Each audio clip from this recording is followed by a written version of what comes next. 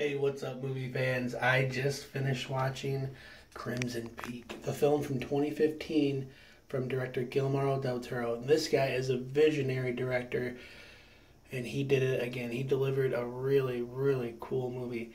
A lot of people think when they think of Guillermo del Toro as maybe a horror, like auteur kind of thing, but no, he does have elements of horror in his films, but these are more of a fantasy fairy tale, an adult fairy tale that have implements of horror.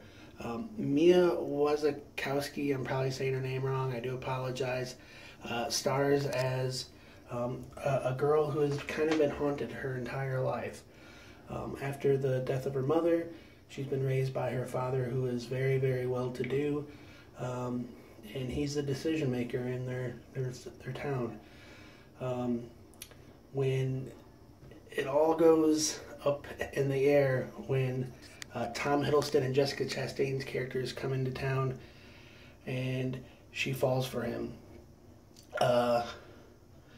Without giving too many spoilers, this is basically the love of her life. And within days, she knows that this is the guy.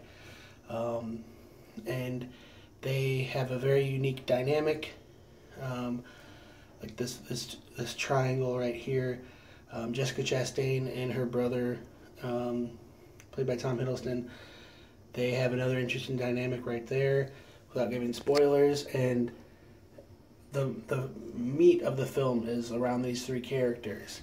Charlie Hunnam portrays a doctor who is, here and there. He's in the middle of the film and at the end of the movie, and he's there. He's good.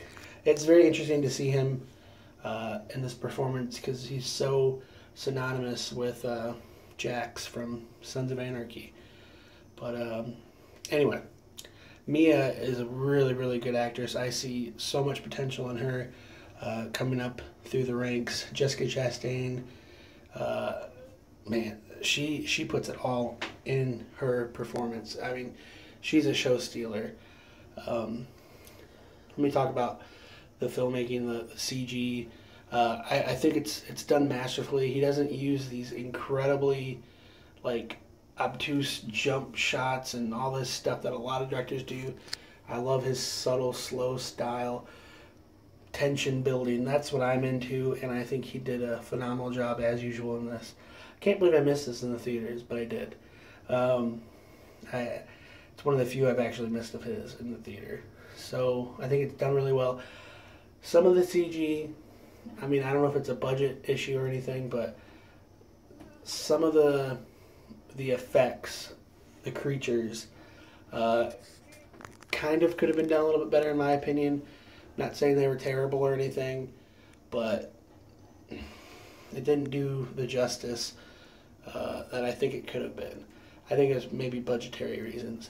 I love a lot of the locations, the fields, the snow, the basement. I don't really give anything away in the basement, but the pink, lavender type color, spectrum is really cool. I'd love to know what you guys think of this movie. I just reviewed his Shape of Water the other day. I hope you guys check that one out. Click on my username, London Hawthorne. You'll see all my other movie reviews. I have hundreds and hundreds of them. I love talking about movies, so I hope you do too. Leave a comment. What's your favorite Guillermo del Toro film? What's your least favorite? If you have any recommendations for movies to watch, to check out, to avoid, let me know. Have a great day.